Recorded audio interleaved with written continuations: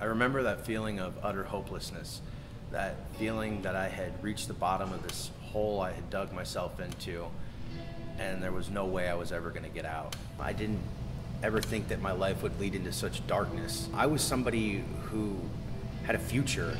I had hopes and dreams. I had so much opportunity on the horizon, and yet there I was, alone, addicted to heroin, and there was no end in sight. I don't live that way anymore. I've found a way to live my life without drugs or alcohol for an extended period of time now, and that hope and that joy has come right back into my life. But unfortunately, not everybody is as lucky as I was. This past year, I lost 4 very close friends to fatal drug overdoses. People who weren't able to find the help that they need so that they too can find that light once again. After my friend Greg died, I began to look at the addiction problem across America, and what I found was absolutely crazy. I had no idea that over 135,000 people died just this past year from drug and alcohol-related deaths. That's over 350 people per day.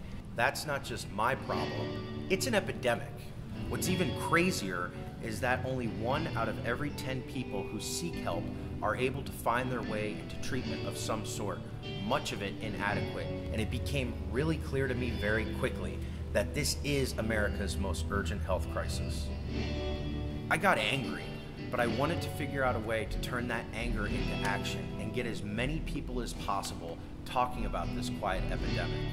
And on May 1st, I was elected delegate to the Democratic National Convention with the support and help from my community and over 70 young people in recovery who are also sick and tired of sitting on the sidelines as their friends are dying. I want to make sure that the voices of those still suffering and those in recovery are heard loud and clear in Philadelphia at the convention next month.